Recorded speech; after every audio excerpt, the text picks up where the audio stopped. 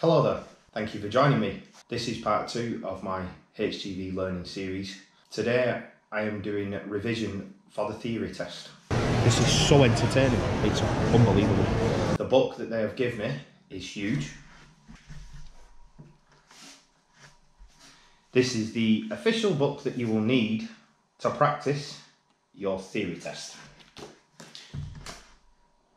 It is over 500 pages long and it is full of stuff that you will need to learn.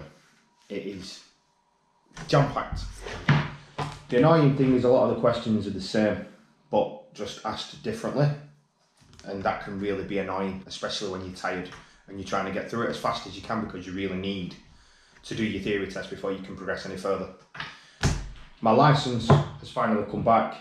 They said it would take 7 to 10 days, but it's actually took more than 2 weeks. But it's come back and it's exactly the same as it was. There's no change to the back of it, to the front of it, so I contacted, I think it was the DVLA I contacted. I asked them about it and they said it's fine, that's how it should be. It's just online where it changes. So now if I do phone up and register for the theory test, it will say that I have sent my licence off and now I'm ready to do the theory test. And then I can progress on to doing the assessment, which I was unsure whether I'd be able to do the assessment before I've done my theory test, but it turns out that I'm not. So let's get into some learning. You're driving a lorry in a busy town, a driver pulls out in front of you and you have to brake hard. What should you do? What are you doing? Are you stupid or what? You idiots! Stay calm and accept the error. Your lorry is fitted with a driver's seatbelt. When may you drive without wearing it? When you're making deliveries that are less than 50 metres apart. Yes.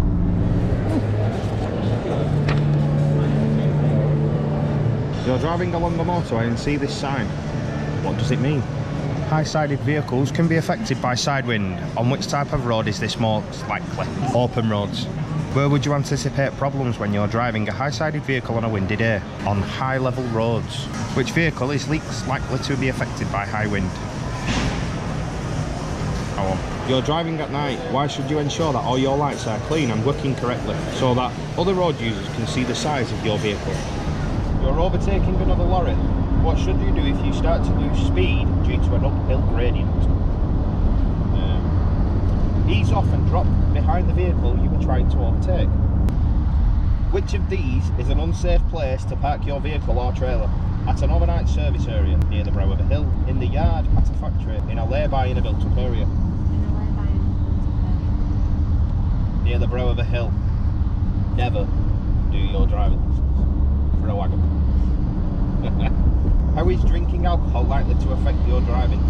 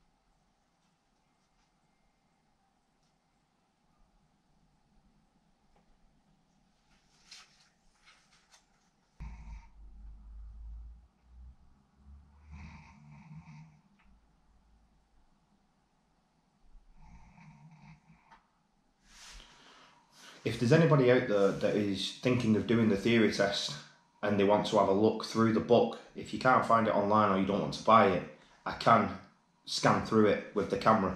So you can have a look, I can go through every single page if that's something you would like. And then you can go through it in your own pace, in your own time. I'll put the contents in the description and you can go through the book at your own pace and have a look at a couple of questions. Maybe you just need to practice one part, one section, like vehicle weights and dimensions, for example. I was hoping to be able to revise quite a lot more than what I have done, but I had to revise for another test which come up because I found out my health, safety and environment had run out.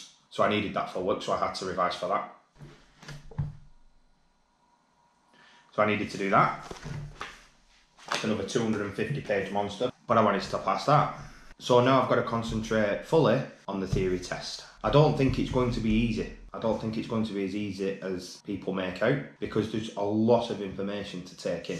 Some of it's quite complicated if you've never drove wagons before or you've never been around wagons before. The lines or the emergency lines or auxiliary lines or whatever you want to call them can be quite confusing. The stopping distances are completely different as they are in a car, as you would expect. The weights and dimensions, the stickers, the plaques that need to be on the front of the vehicle, the back of the vehicle, it can all be very confusing, and the test itself is 100 questions and you have to get 85 correct out of those 100 questions to pass.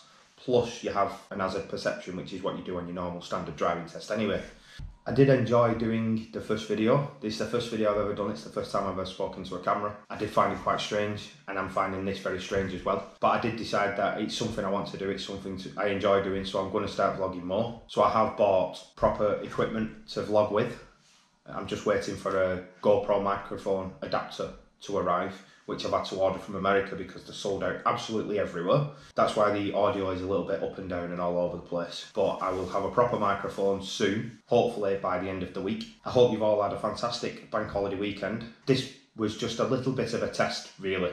I've not really got any content to give at the moment, but it's just a bit of a test to make sure my setup's working, make sure that I know how to edit, that Premiere Pro's working correctly, that I'm working correctly. The next thing I will be uploading will be the theory test itself. I'm not going to be able to take the camera into the test centre, but I will go through what I've had to do, what I've had to take part in, what the questions were actually like, were they easy, were they difficult, what the hazard perception was like, was that easy, was it difficult, and ultimately whether I've passed or failed. I hope you've enjoyed the video. I hope you come back. I'm not going to tell you to subscribe and click like and share and all that rubbish. Everyone's been using YouTube for a long time now. If you want to subscribe, I'm pretty sure you would do. If you dislike the video, I'm pretty sure you'll give me a thumbs down and call me an ugly git. Thank you for watching. Hope you've enjoyed it. Take care. Bye-bye. What does this motorway sign mean? What should you do after overtaking on a dual carriageway? What should you do? What does it indicate you're driving? What should you do? What should you do? Why is it dangerous? You're on a motorway, you're driving. What should you do? What should you do? What should you do? What should you do?